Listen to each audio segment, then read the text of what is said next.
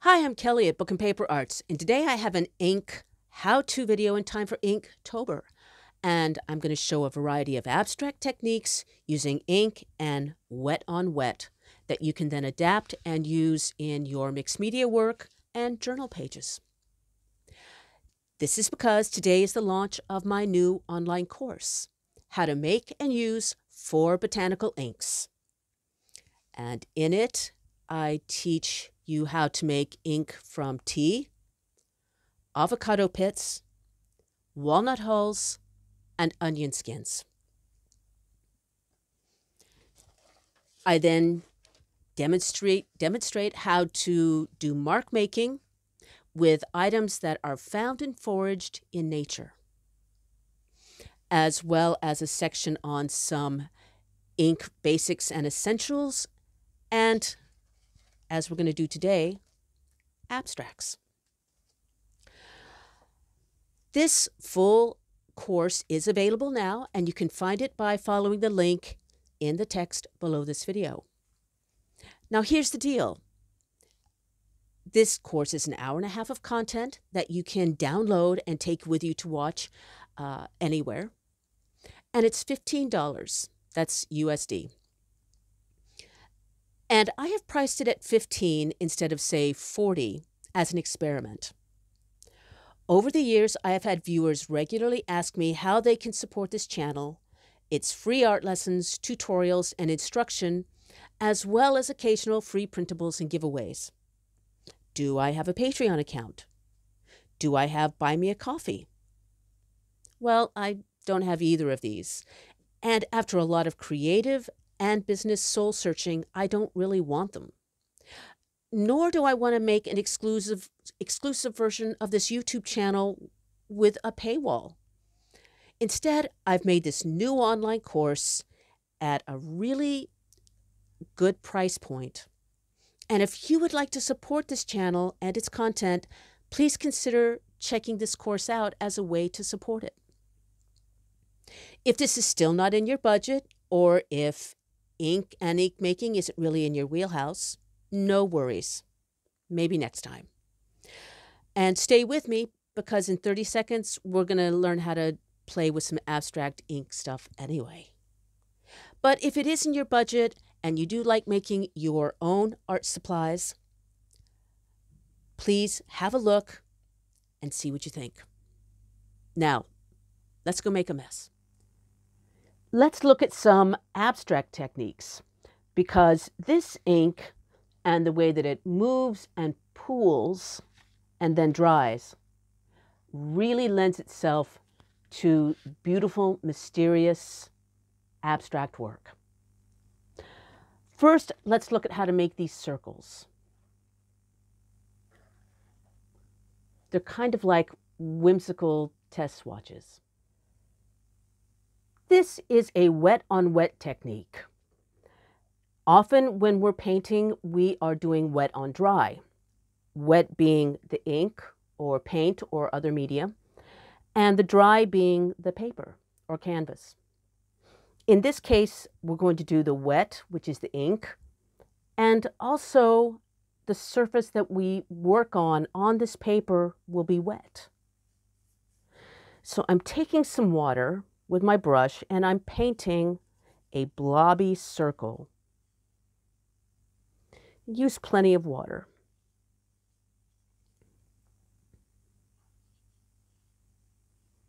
Now I'm going to take another brush and dip it into, I'm using the onion skin ink.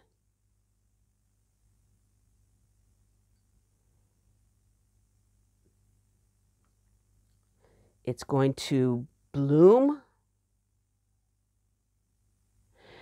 and pretty much will be held in by the borders of the circle made of water. Now you just want to play around with these, and they will continue to bleed and blossom, and when it dries, you'll get something altogether different.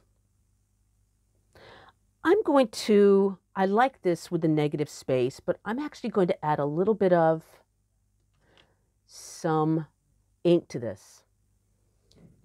This is the tea ink, and I'm going to dip it into, I'm actually going to kind of flick it in here so that it starts working inside of some of that onion skin ink. Add a little bit here for some contrast. I'm still leaving plenty of the negative space. But now we have a couple of colors. I think this looks a little bit like a galaxy in a good way. It's important when you're trying these techniques that you use different weights and finishes of paper. But in my experience, I have found that with these techniques where you want the ink to move and pool, it does better with a smooth surface. Now, that is opposed to, say, this is a heavy watercolor paper that has a cold press rough finish. And that's very pretty, but in my experience, it inhibits the ink from moving as much as I would like. So try different ones, but today I am using a smooth finish. This is a version of the, it's still a wet on wet, and it's a different version because I'm starting off my wet with the tea ink. So I'm just making another blobby circle. And I'm using plenty of the tea ink. Now I'm going to dip my brush into the onion skin ink.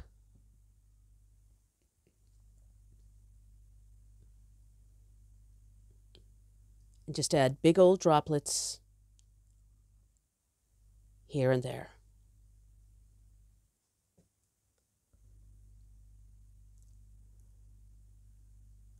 If you want to, you can drag the color with your brush. That's an option. But as I said, these are going to continue to grow, and I think it's kind of fun to just see where they'll take themselves. But that's another technique you can use.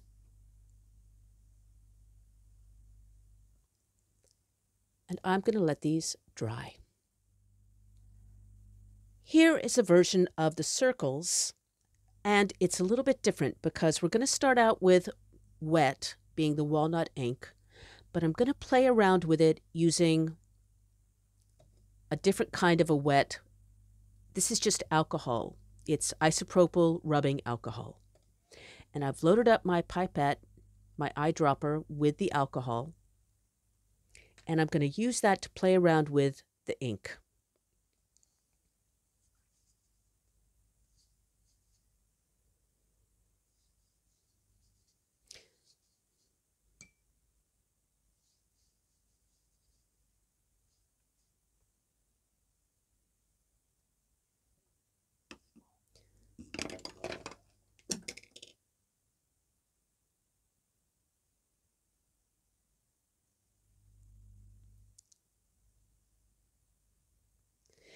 And that alcohol displaces the ink and makes these super cool patterns.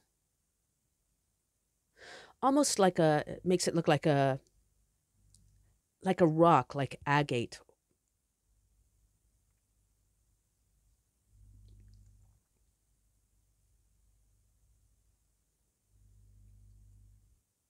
And I'm just going to let that bloom and grow and go where it will and see what it looks like when it's dry. Here are some bigger abstract pieces. These are also done with a wet on wet technique. That is, the paper is wet, then adding the wet ink, moving it around, letting it pool and go where it will, and then dry. Now, when you're using wet paper, it will sometimes want to buckle and bend. Since the whole point is for the ink to move, I'm not too concerned about that. But if you want more control, you can always take some masking tape or even a washi tape and put your paper down onto a flat surface.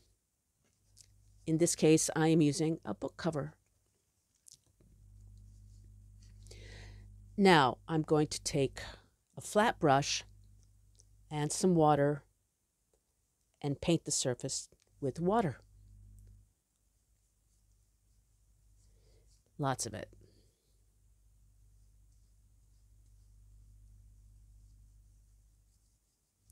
And again, this paper is one with a smooth finish. Now I'm going to take my pipette again, but instead of alcohol, I've emptied that out, and I'm going to load it up with ink. This is the avocado ink, avocado pit. And I'm just going to move this around in big old pieces like that.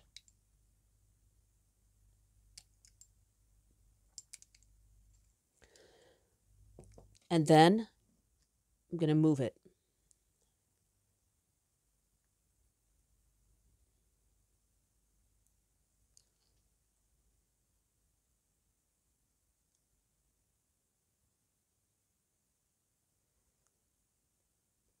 And it's always going to be different. It's always going to be a mystery.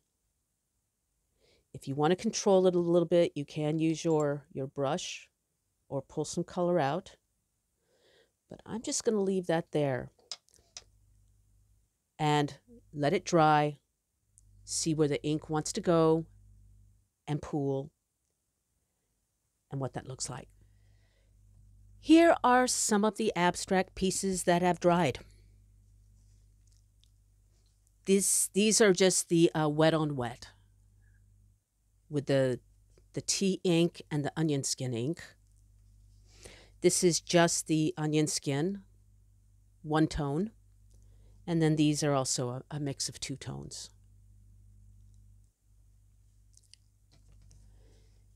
This is one with the walnut ink and the alcohol resist.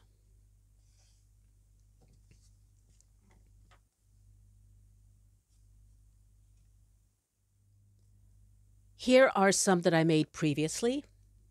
These are walnut, onion skin, and avocado ink with the alcohol resist.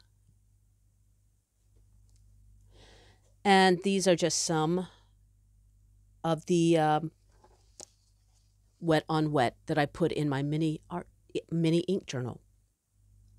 And this is one tone, two tones, and then this one has the tea, the onion skin, and the walnut. So we've got three tones there. You can use these as journal pages, embellishments. I actually cut out a few of the little ones, and these would make, nice embellishments on another piece. You can also draw into them and let the patterns and shapes suggest a drawing to you. This one already looks like a pretty cute little guy here.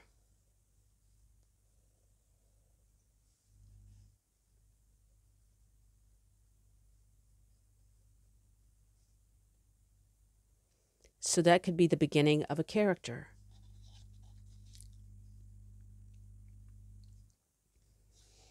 Make a landscape.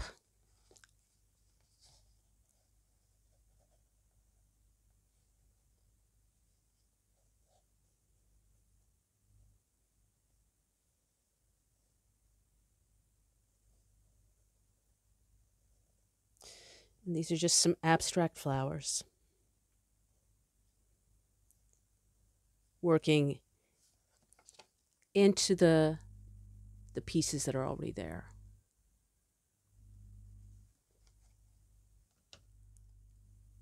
Here are some of the larger pieces. This is the one with the edges that were taped off. Still got a little smudge, but a nice line there. This is one using the onion skin ink.